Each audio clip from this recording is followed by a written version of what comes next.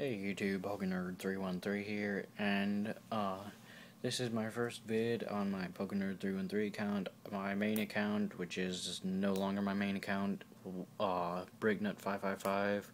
If you are a subscriber and you are watching this, please subscribe to this one. I'm going to delete the other one because for some reason ever since YouTube was bought by Google, I've had nothing but problems, so I'm switching over to this account.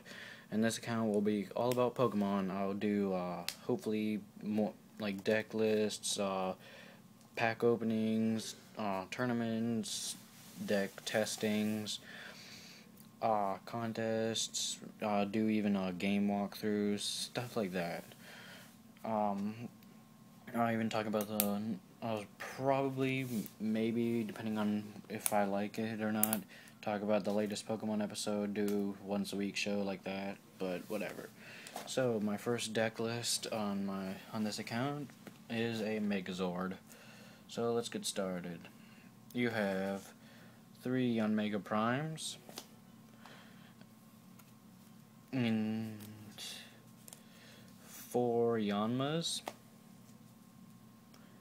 2 Magnazones, Magneton, 2 Magnemite, 2 Zoroark, 2 Zorua, 1 Absol, 1 Porygon. This attack is really good. Conversion 1, the defending Pokemon has a weakness. You may change it to any type besides colorless, and that's for 1 colorless energy. 1 Tyrogue, Celios Network, Revive, Professor Oak's Visit, Interviewer's Questions, Bill's Maintenance, 2 Energy Retrievals. Now we're sort of getting into staples of the Yanmega decks. Copycat, 2 of them. 2 Energy Search,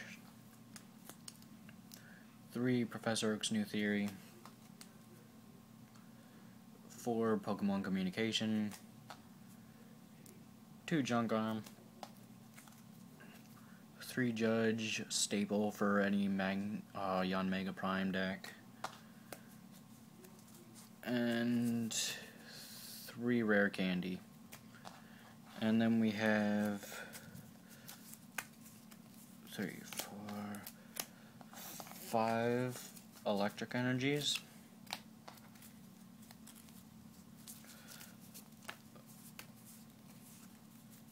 5 grass energies, 1 special darkness, and 4 darkness.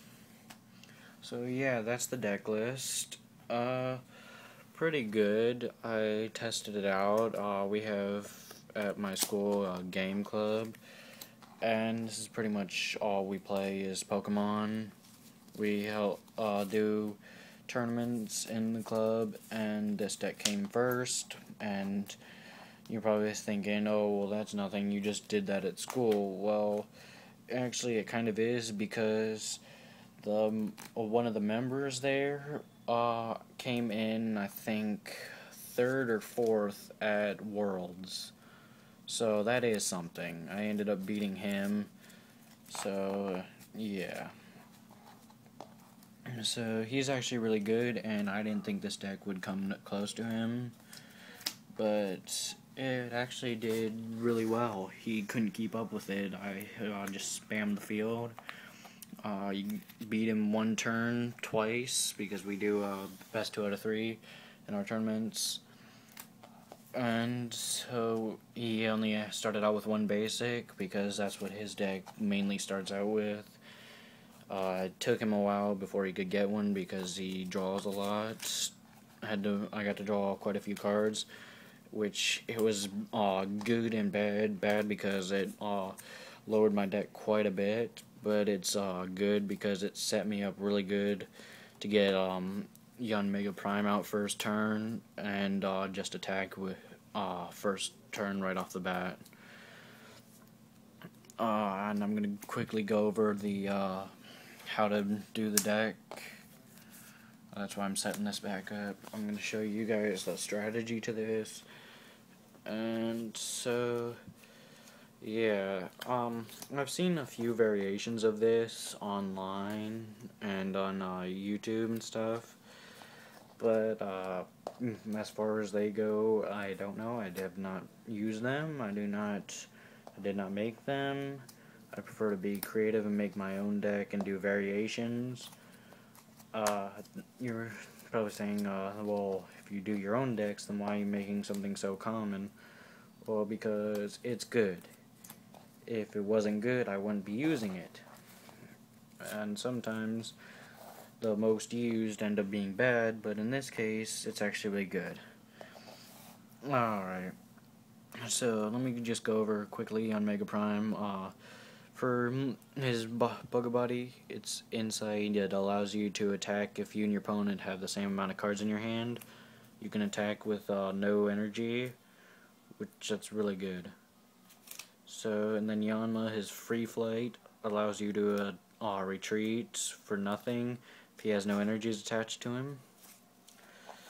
Magnazone's Magnetic Draw.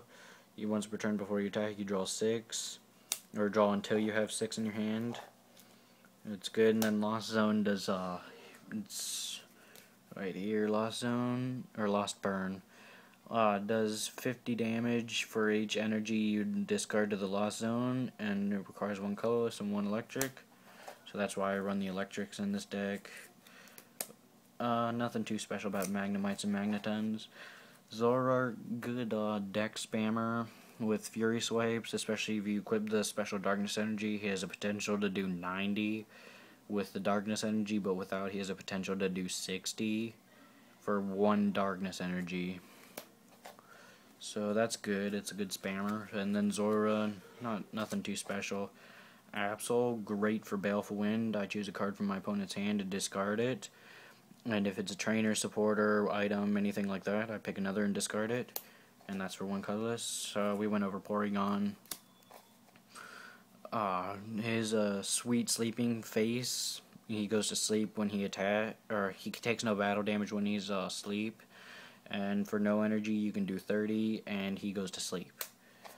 So yeah, great spam. Revive card. Brings back basic from discard. Celios Network, search out a Pokemon, any kind. Interviews, questions, everybody knows that, staple. Professor's visit, staple. Bill's maintenance, I'm not sure if you're familiar with this. You shuffle 1 in your deck and draw 3. Everybody knows energy retrieval, Copycat, staples. Energy search, staple.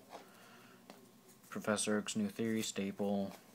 Pokemon communication, somewhat of a staple. It's starting to make its way into pretty much every deck now. Now Junk Arm, not too much of a staple, but it brings back like rare candies and Pokemon communication, stuff like that. 3 Judge, both shuffle your cards into your deck and draw 4, or shuffle your hand. I mean, 3 rare candies, staple, and then your energy. And then for the special Darkness Energy, it does an additional 10 damage for its attacks when it's equipped, and they stack up, so you could have have 3 and do an extra 30 damage.